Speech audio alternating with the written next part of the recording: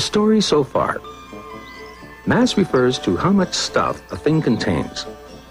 Weight refers to the rate at which that amount of stuff is being accelerated towards the Earth.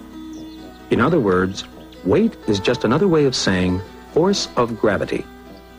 An object's mass never varies, but its weight can go up or down depending on the force of gravity acting on it in various parts of the universe.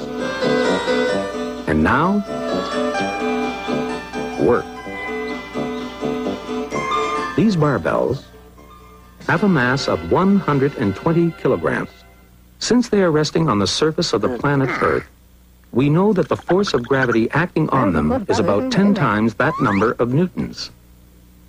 It takes a very strong man to lift something that weighs so much. Because if the barbell is being pulled down by a force of 1,200 newtons, it must take 1,200 newtons of force to hold it up. Of course, if we were on the moon, where the force of gravity is only 1/6 that of the Earth, anybody can do it. But we're not on the moon. That looks like hard work. But how much work? 1,200 newtons worth? To lift the barbell? How far? Exactly 2 meters. But what if you only lifted the barbell half that distance, say 1 meter? Surely that doesn't take as much work as lifting the barbell 2 meters. When you lift the barbell all the way up, you're doing 1,200 newtons times 2 meters worth of work. When you lift it only halfway up, you're doing half that amount of work. 1,200 newtons times 1 meter. In fact, this is how you measure work in physics. Work equals force times distance.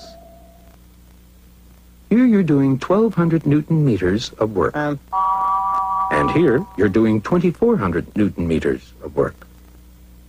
That's simple enough. But suppose that after the show, the strong man discovers that his car is stuck in the mud. He pushes it and pushes it, but it won't budge a millimeter. And suppose that at the very same time, the clown, who hasn't got a car, is in the act of picking up the telephone to call a cab. Which of them would you say is doing work at this particular moment? The strong man or the clown? The clown. Because work equals force times distance. And although the telephone receiver only weighs about 2 newtons, while the strong man's car weighs perhaps 15,000 newtons, when he lifts the telephone receiver, the clown is applying a force of 2 newtons through a distance of 50 centimeters, let's say, or half a meter.